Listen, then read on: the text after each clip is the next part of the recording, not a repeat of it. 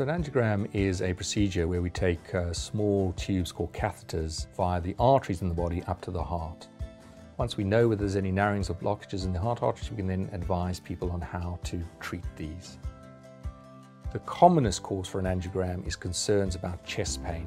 Chest pain can be a sign, or the most common sign, of having underlying heart disease.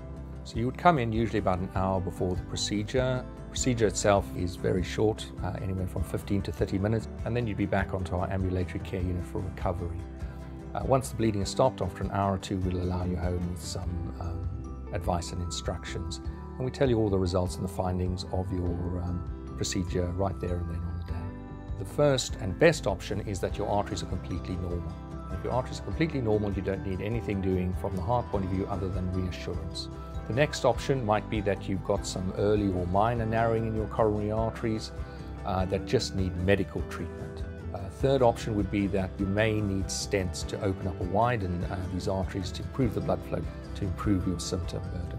And the fourth and final option from all of this is that many of your arteries are narrowed up or blocked completely, and in this setting we often need to consider open heart surgery called coronary artery bypass surgery. So there are lots of simple, powerful and important things you can do to minimize your risk of heart disease. Keeping your health down to a healthy weight is very important. Regular exercise with a cardiovascular fitness program is also very important for long-term heart health.